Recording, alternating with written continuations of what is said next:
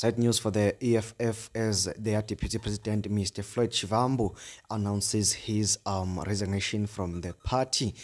He has not just announced that he's leaving the Economic Freedom Fighters, but he has also stated that he is joining the UMkhonto Wesizwe party. Umnumzane Floyd Shivambu uthi akayishiyi nje i-EFF kodwa wendulela kwiqembu le Umkhonto Wesizwe, iqembu likamnumzane Jacob Zuma. Lokho kufana ke nengozi enkulu kumnumzane Julius Malema. Uthi ke baningi abantu abashiyekele iqembu le-EFF, nokho uthi ke abanye akabazana ukuthi bangobani. Uthi engakwazi kanjani ukuthi ke baya kumapha amaqembu ekubeni kade engazi nokuthi umngani wakhe uFloyd Shivambu uyojoyina iqembu lomkhonto wesizwe. Ngicela ukuthi ke uyizwele uphinde futhi uyibonele konke lokhu kade ke chaza umnumzane Floyd Shivambu kanye naye umnumzane Julius Malema.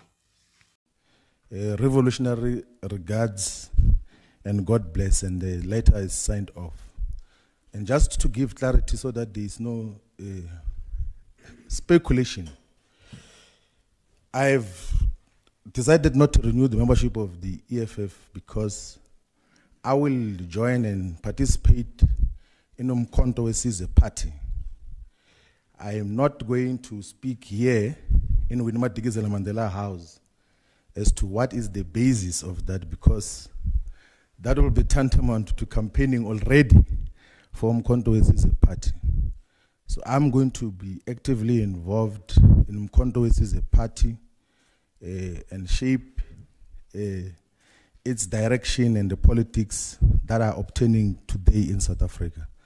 So that is to end the uncertainty or speculations that have been obtaining in terms of what is going to happen. I can't give a list of who's going to join MK after Floyd. I didn't know Floyd was going to join MK. So if I didn't know about Floyd, can you imagine about others? Because I'm more close to Floyd, more than anyone else. So if I didn't know about Floyd, you can expect that there will be others. Our relationship with MK does not get affected by individual members joining MK or leaving MK to join EFF or anything. Our relationship is defined by what the Deputy President has read as a charter for Progressive Caucus. And that's what brings us together with MK. I stand before you to accept the decision of the Deputy President of the EFF, who has voluntarily resigned his positions and did not renew his membership.